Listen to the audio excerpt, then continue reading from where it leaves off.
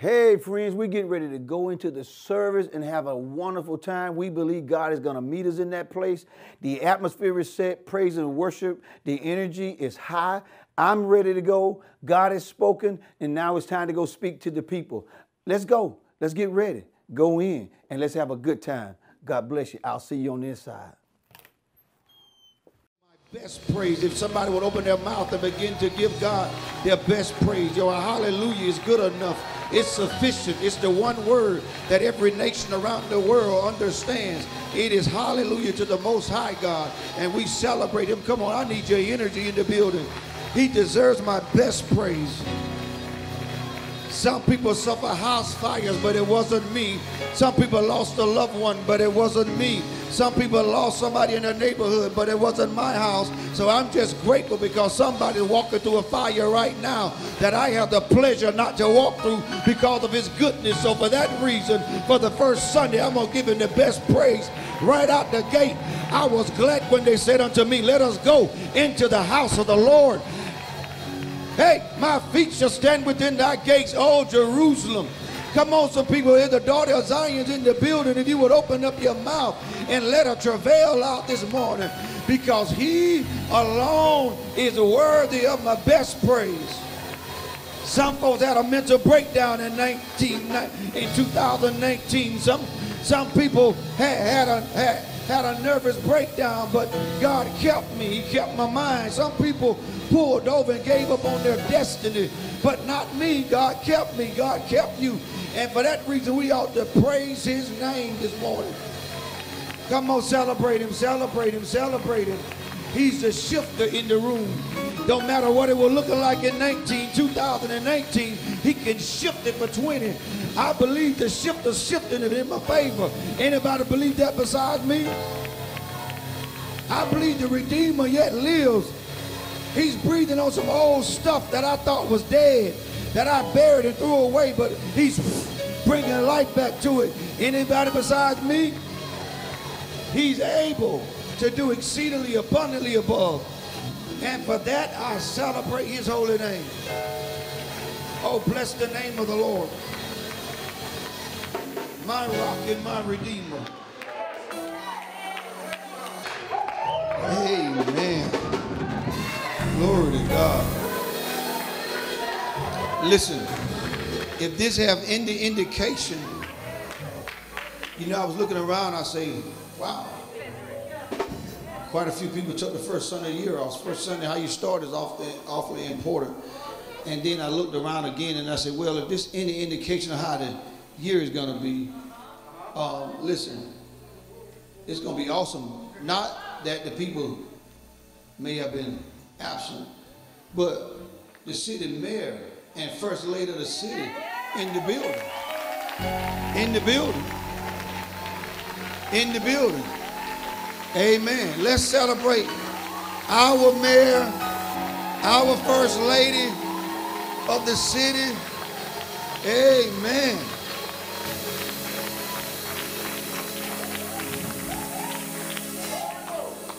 While you're doing it, I'm going to help you I'm going to allow you to take a seat in just a second. While you're doing it, someone called me this morning. One of our members, they joined our ministry sometime back when we first getting started good. And they came here. We saw them one day. We was doing something out in the park called Men Rebuilding Families. And we were doing some stuff out in the park. And we seen this couple sitting over on the bench. And then we started talking to them. And after a while, they joined our ministry and became a part of our family. And they tried to surprise me today, but they went to the old building. And they had to call me. Amen. The Jenkins are in here somewhere. Where they are? The Jenkins. There they go. Amen. There they go.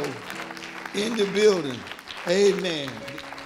They're up in Atlanta now. We thank God, amen, for them. Let's pray. Father, we thank you. We bless your name. We honor you for what you're getting ready to do and what you've already done. We thank you for every person that's present. We thank you, Lord, from the greatest of them to the least of them. We thank you that you counted it not robbery, that you brought us together, incorporated us together for your plan, your will, and your vision, your insight. We pray that what we release today is something that is directly related to what you would have us to partake in this day. And we bless you for that. We honor you and we trust you because you're the Abba Father and you're the one who has not failed us. So thank you for allowing us to be a part of 2020.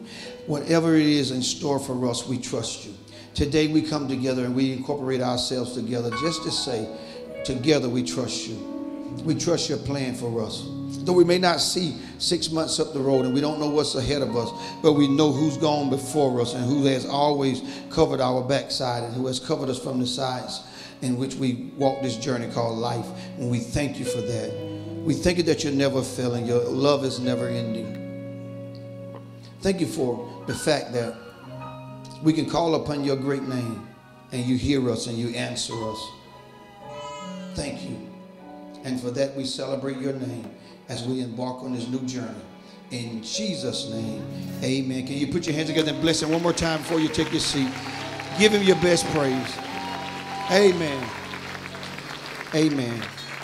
I'm going to allow you to take your seat. Usually we go straight into the word and we read the word. Take me to Genesis chapter 2. I'm going to begin to talk first and then we'll get into that. Started last year. This time I was actually in Africa. I was on a plane headed to Africa. I can't remember exactly, but it was close. I know for the first couple of Sundays I was not present because I went to Abuja, Nigeria, and then to Lagos on a trip with Pastor Baker. And so this time I get the opportunity to come and start the first of the year off in 2020. But last year it was in my heart to follow, amen, pursue some of the things that I see Pastor Baker do as being a spiritual mentor and a spiritual pastor, father unto me. And so one of the things that he do every year, he starts out, and he's been doing this for years, he starts out, the first thing he do, align the church as it relates to tithe and offering. And that's one of the most ugliest words in the church. When you talk about tithe and offering, you lose literally sometimes half of the people's attention because of the simple word that finances is such a hard word to try to preach and get over to people within the African American community. And that's just because I'm sensing maybe not really understanding the law of seed time and harvest time. And when you don't have land to farm, you don't really understand how seed work. But God gives us natural principles that actually exemplifies heaven principles. And so my responsibility is for the next 6 weeks, 4 to 6 weeks, same as we did last year, is to talk on tithe and offering. So y'all pray for me.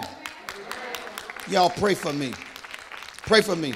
Because here's the thing about tithe and offering is, for years, I'll be honest with you, it had not been taught properly. We've taught tithe and offering, we gave tithe and offering, and a lot of times it's been fear-based. It's been all about the fact that God's going to curse. But the reality is, tithing was never instituted in order to bring a curse. In fact, God never cursed man. There is nowhere in the Bible where God cursed man. So tithing is not about curse. Tithing is about a relationship. Somebody say relationship. Everything that relates to tithe and offering is about relationship. So I want to take a few moments, about 15 to 20 minutes, to lay a foundation. And I want to take you into the mind of God, the heart of God, the thoughts of God for the next few moments, just to show you just how you fit into this equation and how much God loves you and where tithing plays in your everyday life. And it is so amazing that the more I read it and the more I look at it, the more my assignment comes to address the issue. God shows new things. And so I want to deal with you from the standpoint of relationship and how tithing is about relationship. Tithing is solely about relationship. It's not about curse. It's not about being cursed. And we taught that for years. If I'm honest, I probably said it myself. If we don't tithe, God gonna curse you. And most preachers probably honestly wouldn't even talk, would probably keep you in that same mode, and because they know because the church have to run off tithe and offering. That's how the church runs. Most churches run off tithe and offering. Unless the church has some types of businesses, it runs off tithe and offerings. And if you're a ministry like ours, we don't do a lot of services. I don't like afternoon services. You don't have to ever worry about that being a thing that we have to do every week, because you will be needing a new pastor. I am not going to preach in the morning time and come back every afternoon and preach again. We can do it sometimes, but you don't ever have to worry about us being a church that do 2 services, one in the morning and one in the afternoon, praise God. I don't like church that much, and I'm the pastor. Okay, y'all quiet. But to be honest, I love God, but I don't want to be in here dancing and shouting with you all day long either. Okay. And I'm just honest. I'm not that spiritual. I got a wife and some children, some chores, honey-do lists, and all that stuff I got to go do. I can't stay here all day fooling with you. Praise God. And you know how I did with them potluck dinners? They want to feed you with them potluck dinners, and nowadays you can't, nobody want to eat nobody cooking anyway. So let's just go home. But let me show you the mind of God. Here's how God starts out. Here's what tithing starts out. Despite what you've been taught or what you heard or what you believe, tithing did not start with Abraham. Tithing starts in the very beginning with Adam. When tithing first started, it wasn't set aside normally to just say 10%. But it was something that is set aside, that is holy and is consecrated, and it belongs to God. Tithe is just 10% of that which belongs to God. But there was also something that belonged to God from the very beginning when Adam was created. But here's God. I love to talk about God because God is so amazing that when you really look at him, you see him so different than what they've raised us to think, and see him as a God gonna get you kind of person. We've been so afraid of God, and we've made him so distant. And what I hate about the fact that they taught us so much of that is that nowadays, and I'm getting a little bit sidetracked, but nowadays it's a little different. But they taught us that you had to have everything right before you came to church because God was going to get you. So you're supposed to come to church so he can get you right. And so the real heart of God is that God has always been attracted to broken things.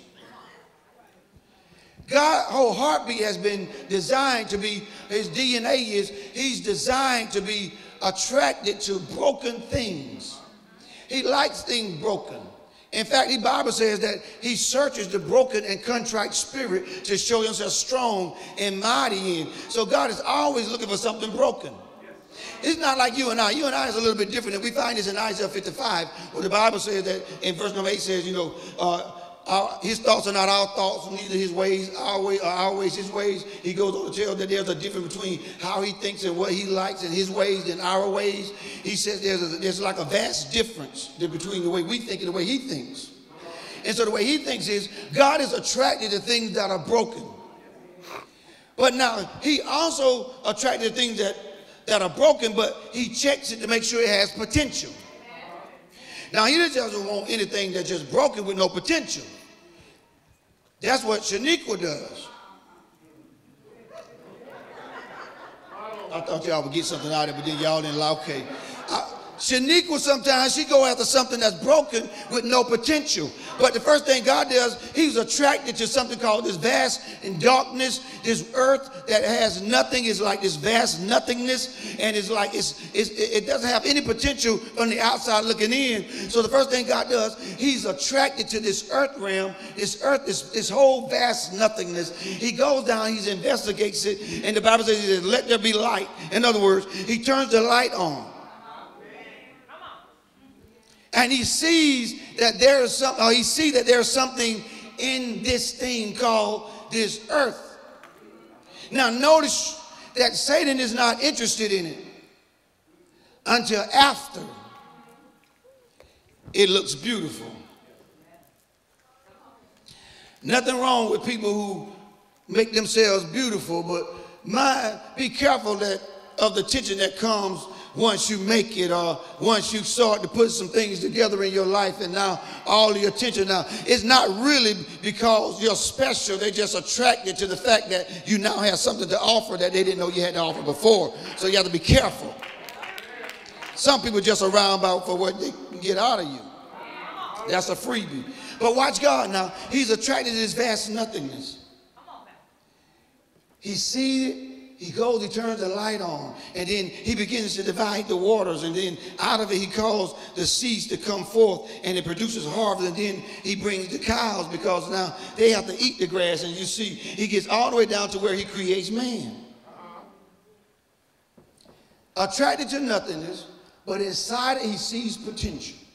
And in this particular potential, he sees the opportunity to redesign something that looks like heaven, but it's called earth. And so he gets around Genesis 1 and 26, 27, 28, and he creates man, Adam, this man called Adam, and he creates it, and he does something amazing. He then takes Adam and he tells his whole, his entourage, the Father and the Son and the Holy Spirit, his crew, he says, let them have dominion and power.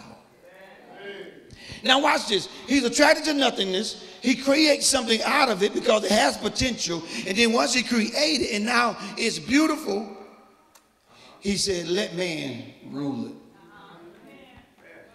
It's like he wants a son or a family. And so he brings them to earth. He creates this family in earth. And then when he creates it, he doesn't just create it and then and let them be or exist. He said, let them have dominion. Let them have power. Let them have authority. Let them have the ability to be able to replenish. In other words, what he's saying is to the Word, Christ, the Word, and the Holy Spirit, he's saying, take what you have and give it to them. I'm going somewhere. Give me about 10 more minutes. He says, take what you have and give it to them. We find there's nothing strange. We find in Luke 10, the 10th chapter, around about the verse number 18, where it says, I beheld Satan fall as lightning. Verse 19 says, behold, I give unto thee power and authority. That's dunamis and exousia's power. And he says, behold, no serpent or anything shall harm you. He takes what he has. He takes his power. He takes his authority. He takes his ability, his will, and he puts it inside of man. Because what God wants is, watch this, he sees this nothingness, and then he sees man. He creates him in his likeness and his image, and he wants to allow man to rule earth like he rules heaven. And I can only imagine that, yes, it was Saturday morning, I had to get up. Well, Friday, let's start at Friday. Friday, I had to go, my daughter called, she needs to wash and dry. She lives in Atlanta. I'm kind of proud of myself right now. I'm glad she's not here. So I can really see it. I'm glad, her boyfriend or whatever he is not here because it's real good. You just give me about 2 minutes. I'm going to show you how good it is. They called, they need to wash and dry, right? I go and find one. First I call, the church snitch. Y'all call him the church snitch, but he's a good friend of mine, Minister Chris Martin. I call him. I say, hey, I need a washer and dryer. He said, he shows me a picture. He finds one, discovers it. I go, I purchase it, put it on a trailer. I take it home. I got to get up the next morning, and I got to go take it. I said, wait a minute. I get up there. Atlanta, you can't just go across the street and get something. Send me a picture of your plug. They send me a picture of it. It's not right. I go buy the right one, so I take it up there. I take it up there with a limited amount of tools. But I get there. Oh, boy, kind of big. Not me. I'm talking about this fella got his eyes on my daughter. Oh, big fella. We got to take this thing up 3 floors. They tell me this after I purchase it. We got to take the wash and dry up 3 floors. So I'm on the bottom. I take the dollar. He got the pull. He bigger than me. You may as well pull. It's yours anyway. So all I'm doing is helping. I know he's trying to show out. He gets to the first floor, to the second floor, and I'm like, you want to take a rest? He's, no, I got it.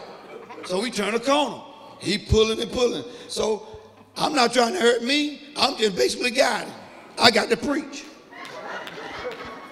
So we get it all the way to the top. We got to go down and get the other one. Well, they don't know how to hook it up. I do. I really don't, but I know more than he did. So I hooked it up. And I got everything going to wash and dry. Everything is working right. So what I'm saying is my daughter called me and she needed me. Bruh, can't do it. Daddy can. Daddy done show up and show out. But wait a minute now. He been trying to get the battery. Don't y'all say nothing about it if he come now. He been trying to get the battery now, right? Out the car for 2 months. Well, at least a month. So once I got the wash and dry, everything working, I'm looking around for Marcus. That's his name. Can't find him nowhere. Guess where he at? He done hurried out to try to hurry him get the battery out the car before Daddy show up because he been struggling to get it out. He want to at least try to look good in front of my daughter. He can't get it. So I get down there to the car and start looking at it. He run to go get some more tools. Pop, pop, pop, pop. I said, hey, I got it. Looking good. Man, I went up, Daddy went up there and showed out. Everything he been trying to do, I did it in one day. They took me out to eat and gave me a chainsaw, praise God. I'm satisfied. But my point being, watch this now. As a father, I'm seeing my daughter, you know, and I want to be there to help, and I'm watching her grow, and I'm watching her become me, become us. And so here it is with God. He creates this vast nothingness. He gives life to it, and he's watching Adam become him. And so he's assisting Adam in trying to help Adam become like him. And so the first thing you do, you give them power. And then he gives them resources, he gives them ability. And so that's what God does. He gives us resources, he gives us power, he gives us ability. And now, so it was with my daughter. I gave her ability, I gave her power, I gave her resources. But when she can't do it, I come in, I take care of it, I go back to my place. Because it's about relationship. We're in relationship together. And because we're in relationship together, she have access to everything I have. And so whatever it takes for me to get to her and to take care of her needs, I'm coming. I didn't want to drive to Atlanta to go take 2 washing machines, wash me in the dry in the rain, haul it up 3 flights of stairs, unhook the lines, hook them back up, take the cars out, take the wires loose, plug it back in. I thought I might get electrocuted because I didn't know what I was doing, but it did work. My point being, I didn't want to do it. It wasn't on the top of my list, but because of the relationship. If daddy is needed, if Abba Father is needed, is a responsibility because of relationship, I got to go whether I want to go or not. And so here it is with God. He creates something and he wanted to become just like him. How do you know? Because even Jesus says, when they ask him, how should we pray? In Matthew chapter 6, he says, pray this prayer. He says, our Father which art in heaven, hallowed be thy name, thy kingdom come, thy will be done on earth as it is in heaven. He wants it to look just like heaven. And so here he is, this amazing Father that's attracted to this nothingness, but it has potential. And he began to build on the potential because he wants relationship. He wants to be Abba Father. In fact, if we never call upon him, he ceased to exist. He ceased to exist as his purpose in our lives. Because he's only in existence as purpose in our life is to become Abba Father. The one who provides. He's our patron, our financer, the one who's involved in our affairs. And so he creates an opportunity for him to become Abba Father. He starts with Adam, and he's so awesome that even after he gives Adam, watch this, he creates him, and he says to Adam, before he puts Adam in it, he says he created man. So if he just said Adam, he gave Adam the power, everything would rest on Adam to be able to transfer all of God's abilities, all of God's DNA, all of God's goodness over to who he wanted it to. But he did not do that in his infinite wisdom. God says he created man. And inside of man, man, both male and female, and he says, let them. He did not identify it, neither single it out as Adam, because you have to understand his power and the magnitude of his ability to be able to do things.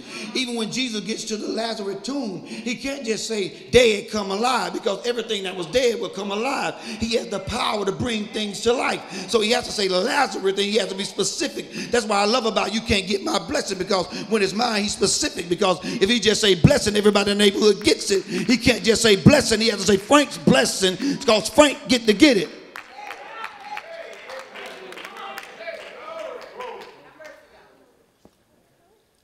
So watch his wisdom and his ability to be able. Take me to verse, I believe, 14. Let's see what verse 14 has to offer us.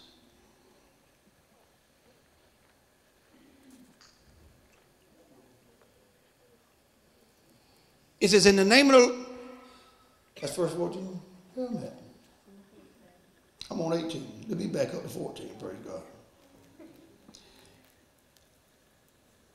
Let me back up. Let me back up. Y'all get something out of this so far? Amen. Let's go to 15. And the Lord God took the man, this is Adam, and put him into the Garden of Eden and to dress it and to keep it. Now he's created him in Genesis 1 and 2. Now he gives, he's so awesome that even though, you know, if you go back up a few verses, he gives them 4 streams of income. And now he gets to write this now. He hadn't given them keys yet. He goes and he builds a house east of Eden, a place called Delight. Not stress, not pressure, delight. It means delight. It means a place where pleasure abides. He puts it east of Eden. He puts Adam into this particular place, and he wants him to dress it and to keep it. He gives him a purpose. He gives him an assignment to work. But he doesn't have to work hard, because he just told him that I give you 4 rivers. And out of these 4 rivers, there's one river, it breaks into 4 streams, and it has gold, it has diamond, it has sapphire, it has crystals. Not any kind of gold. The Bible says it has the best, the finer gold inside of it. And now he gets to verse 15 and 16. He says, and the Lord commanded the man, saying, of every tree of the garden thou mayest freely eat. Here's what relationships are tested. I've given you 4 streams. I've given you a river that breaks up and it waters the garden for you. All you have to do is be a good steward over what I put in you. And I didn't put you in a stressful situation. I put you in a place called delight. I put you in a place called pleasure. I gave you something that you don't have to be worrying about and stressing over. In fact, when Adam, the first house ever came, the first place ever built was debt-free. Man, I'm teaching better than y'all. Amen, man. The first house was debt-free. Adam gets a home that's debt-free. His Abba Father gives him the home debt-free. Somebody say debt-free. Debt-free. And he says all you have to do is till the ground and keep it, which means that you got to shamar it. You have to protect it. It's already designed to water itself. And he says that whatever Adam calls it, it shall become. Notice the power of Adam. Whatever he calls anything, it shall be. Amen.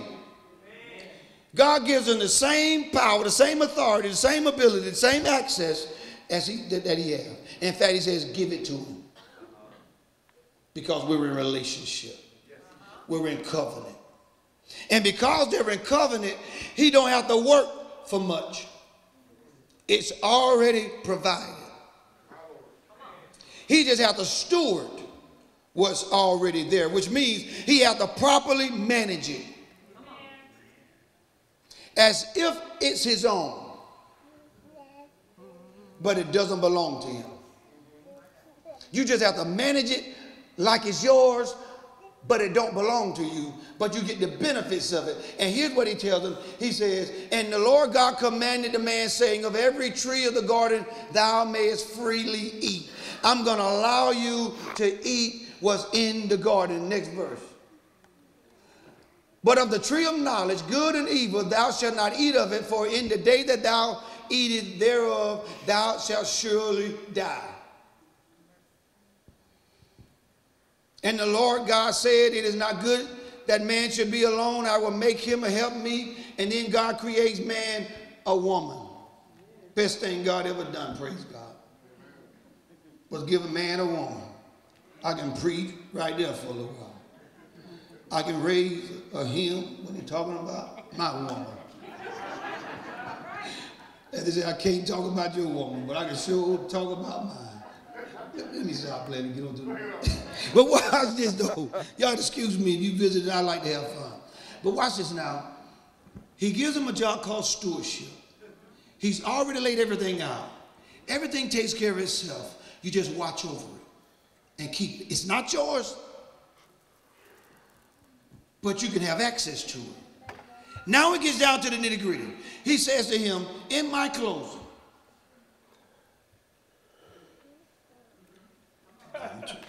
down to 2. In my closing, he says to Adam, he says, you can eat all of this fruit trees. I only want one. So he set aside this one tree called the tree of knowledge of good and evil. Now, any other tree, Adam, you have access to. I don't care how much of it you eat, it's yours, you can have it. But this one particular thing is consecrated, it's set aside, don't bother with it. It is the first place we see where God has set something aside for God's own pleasure. That man is not required to touch.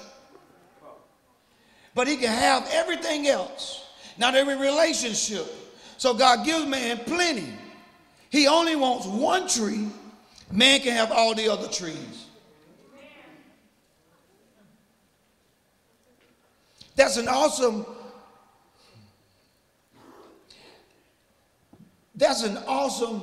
I don't even know what it would be. Assignment wouldn't be the right word, but that, you know, it's hard. That's an awesome deal. I mean, it's just hard to argue that when you've already gotten something for free. You got a place called Delight. It takes care of itself. You just manage it, and whatever you say goes. You can have all the trees in the garden, but there's one you can't have. That's mine. Don't bother with it. And here comes Satan. And the first thing he introduces them to is the one thing that God don't want them to touch. And so now he wasn't even interested in it. So God has beautified it. He has made it something. That's why you have to be careful. I'm telling you that when you really arrive at a place and folks start giving you attention, because it's probably not about how nice you look or how well things are going for you. Maybe there's a hidden agenda. Because there's something about envy, and Satan was showing the signs. The first sign of envy was right here, because he didn't want the tree, he didn't want the gold, he didn't want the crystals, he didn't want any of that stuff. He had all of that. Isaiah and Ezekiel, I believe, says that he was stripped of all of that. He didn't even go back trying to get it. The problem with envy is he didn't want Adam and Eve to have it. He didn't even want it. That's just like you get a new car and people don't even want your new car. They just don't want you to have the new car. That's envy. They don't even want your little house. They got a better house, a bigger house. They just don't want you to get the house. That's envy. And so here's the first sign of envy. But here's what happens is, you know the story. He eats the fruit. And the first thing he do is watch relationship. The Bible says when he ate the fruit, his eyes popped open. He runs and hides. And he covers himself with fig leaves because he realized he's naked. What happened to the relationship before when the Bible said that God would come and visit Adam in the cool of the day and they would fellowship together, and all of a sudden, now that he's taken what is God, he now realized that there is something has been affected between the relationship of him and the Father, because what the Father had offered him and gave him, you just couldn't argue with, but he took more. And now that he's taken more, what has happened is it broke relationship. And so now God comes looking for him. He's hiding. He's somewhere hiding behind a fig tree. And now that he's hiding behind a fig tree, God begins to call him, Adam, where art thou? Adam, where are you? God still wants relationship, but Adam has hid because he's gone beyond the place where he's been required to go, and he knows it. One thing about tithing is that when you're a tither and you're a believer, you know and understand the system. When you don't tithe, you know it. There's a thing called conviction. Adam had conviction and condemnation, and he went and hid himself because he knew he had a good benefits. And here's a covenant relationship behind it. Everything that God had, Adam, he gave it to Adam. You can have it, everything but the tree. So he gets the tree. He's hiding now. God shows up. And God begins to curse everything. He gets to man. And here's where it counts. Because man is the real seed carrier. And every child comes from a man, not a woman. Thank you for your womb that carries it. But we walk around with it. But watch this. He gets to man and he says, I'm going to curse the ground for your sake. And then they have a meeting in heaven, and he says to them, the Father, the Son, and the Holy Spirit have a meeting, and he said, we better get them out. At least they live forever in this state, which means they're out of order. And if we don't get them out and they eat the tree of life, they'll live forever in this order, dysfunction. So they drive them out of the garden and put cherubims around the garden to ensure that Adam could not come in. But here's the reason why I came to tell you tithing is so important. He's one tree that he wasn't supposed to. Now he's out of the garden that was his. God did not curse him. He cursed the ground. And he says this to Adam. He says, from here on out you shall work by the sweat of your brow. And if you don't understand what it means for him to curse the ground, and the ground is what produces the harvest. He says, from here on out, because of what you've done, because you touched the part that was mine, he says you're going to have to work hard for harvest. When you had harvest that would just yield itself one after the other, the blessing was on you to yield fruit after fruit after fruit. But because you did not yield, to my words, or you yield to the words of the enemy, he says to him, you're going to have to work by the sweat of your brow, which means that it's not impossible to prosper. It's not impossible to do well. It's not impossible to get a car or a house or any of those things. It's not impossible, but he said you can't get it by the same grace that you had when you was in relationship with me. He didn't say you couldn't have it. He just said it won't be the same without me, because now you got to work at it. You see, because with God, God gives God-like kind of ideas. God gives God-like kind of strategies. God gives God-like kind of plans and insight and wisdom. And so God gives wisdom to people who's in relationship with him.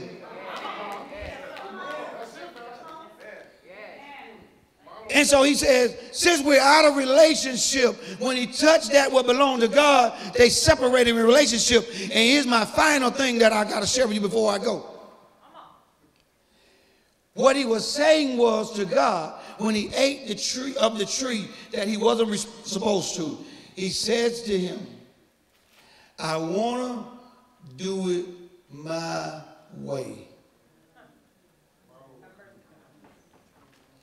I know you gave me a river that yields great valuables.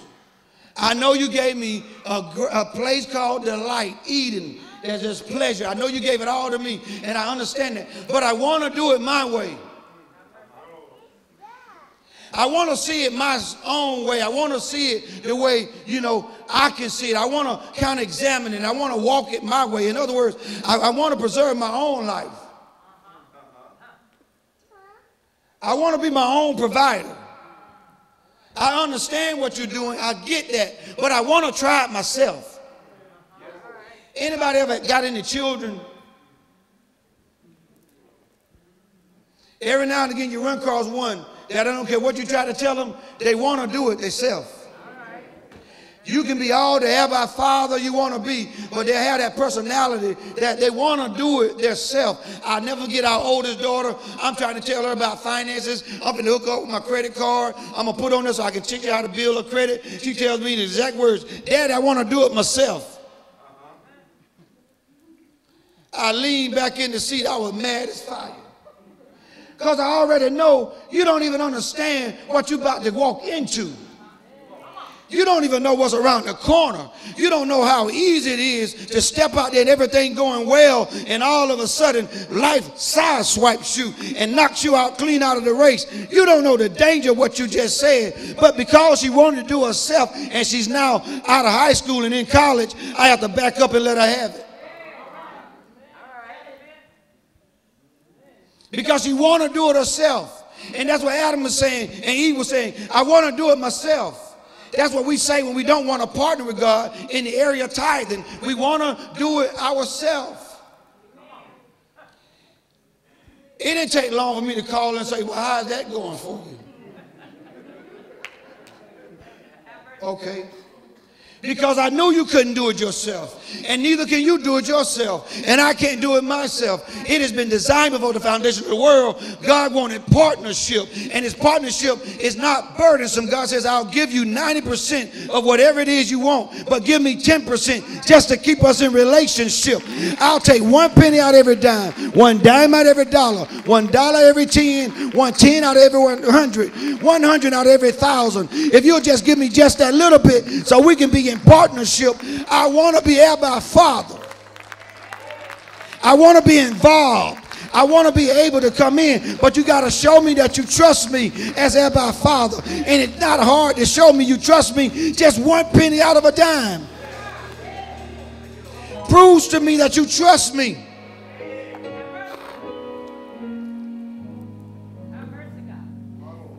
And you don't have to do it by yourself. Because you can't do it by yourself. You need God. I need him.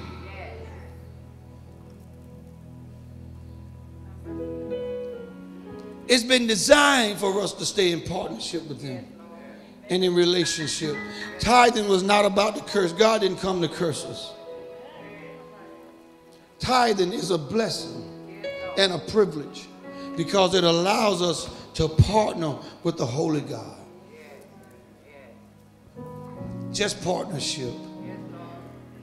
So I laugh at people who say tithing is just Old Testament. I know they didn't read the Bible because it's in 3 places in the New Testament. I laugh at people who say, well, he was just talking about animals and cows because they don't understand the word called evolving. Because life evolves. Currency changes. We don't even have the same money like we had over 100 years ago or so. It looks different. It evolves. But here's the thing. It was about relationship. A small price to pay for an awesome relationship. Come on, stand to your feet.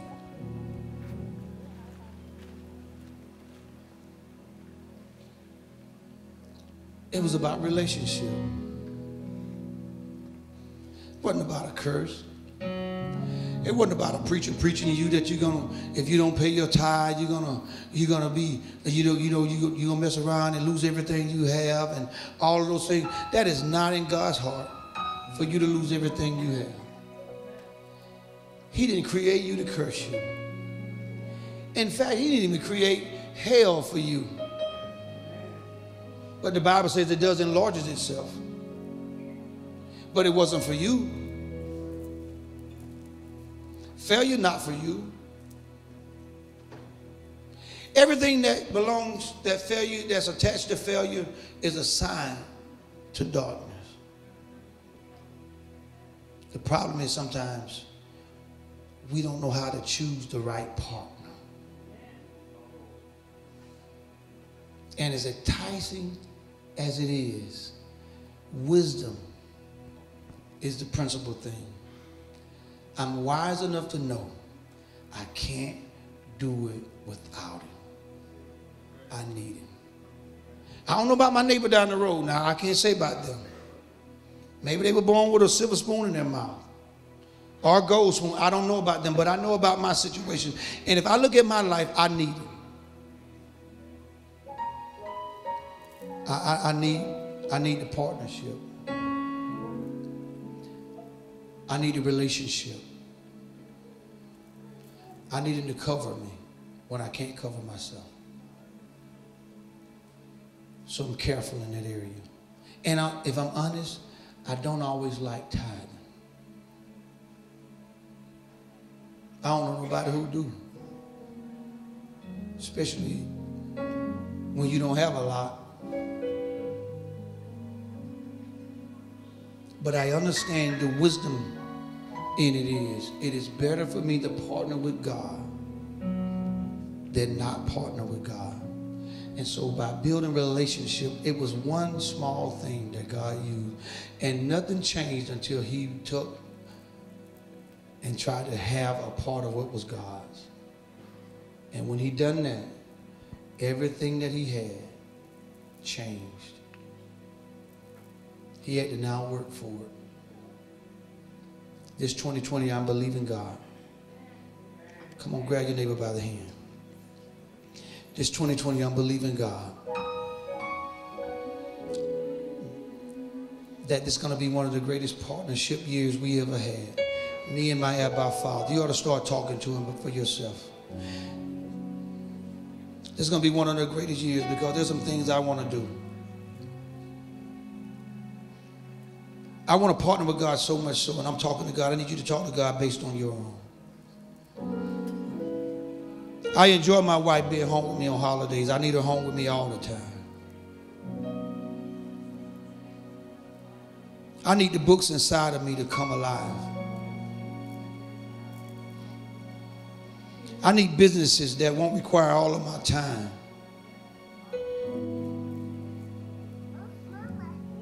I need strategies this year. I need divine wisdom. I need insight. I need places and opportunities. I need networking. I'm telling God what I need. I need you to tell God what you need. In this partnership, I need God to order my steps in 2020. I need God to ordain my steps this year.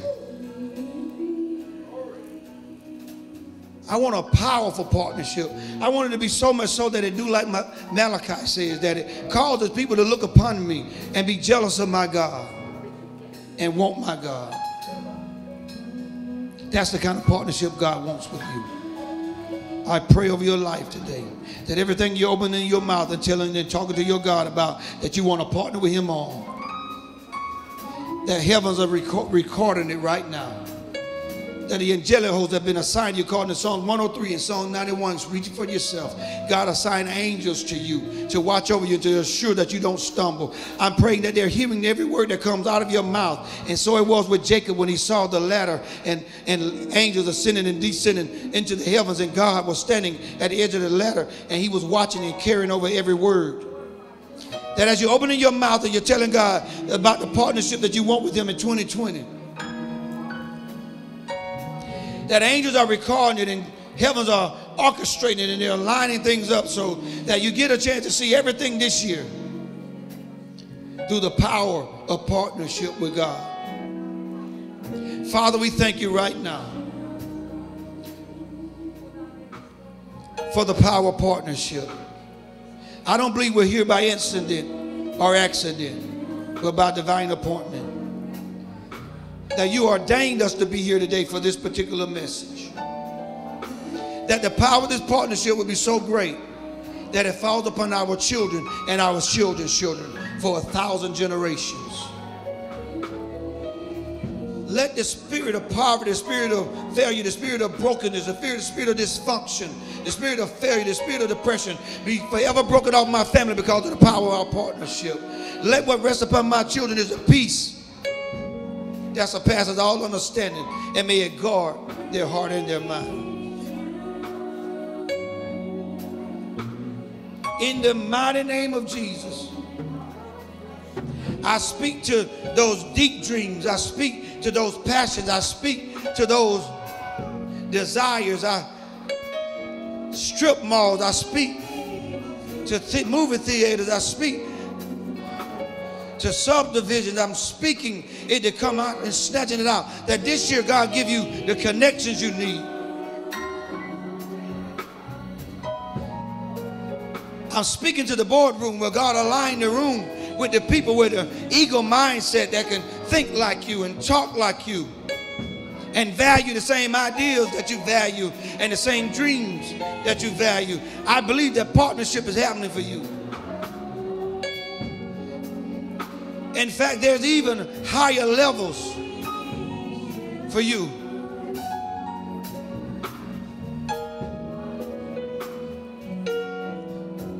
There's higher levels. Your last race is not run. There's higher levels.